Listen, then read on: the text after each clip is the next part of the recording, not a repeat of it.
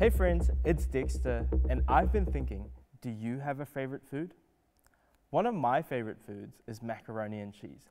There is nothing better than a hot bowl of macaroni and cheese after a long day with friends, or at school, or with your family.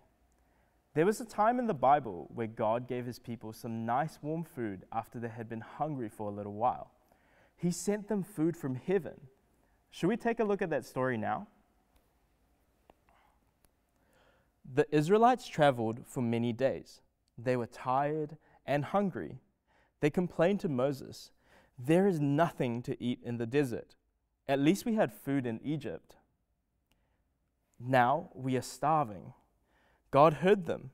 That evening, God sent birds called quail for the Israelites to eat.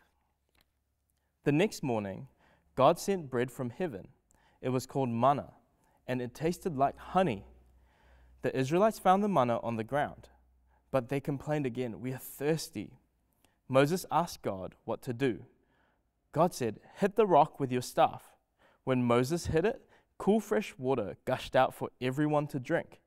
While they were in the desert, the Israelites would not go hungry or thirsty again.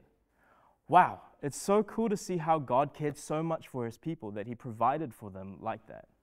Imagine being so hungry and God came and gave them exactly what they needed. Did you know that God promises to provide for us too?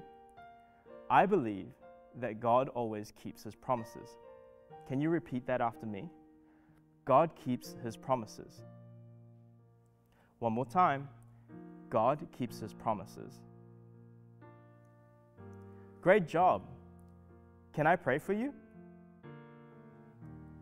Dear God, I just thank you that you're a God that keeps your promises and that you provide for us every single time that we need, Lord. I just pray that you would guide us as we go into our week and that we would just have a lot of fun and that we would just remember that you are a God that provides. In Jesus' name I pray. Amen. All right, see you next time.